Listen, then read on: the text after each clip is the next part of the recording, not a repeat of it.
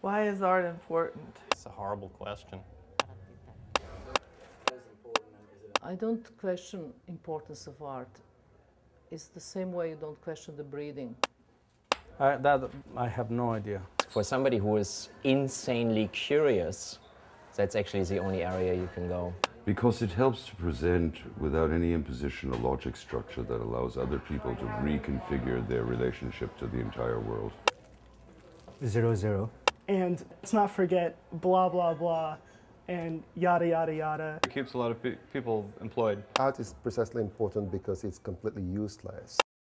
It's something which is really both of this world and out of this world. It allows me to drink vodka martini. Art changes people's consciousness. Art is a great distraction. Art comforts humanity, and hopefully art is an evolutionary aspect of humanity. Don't stop, whatever you do.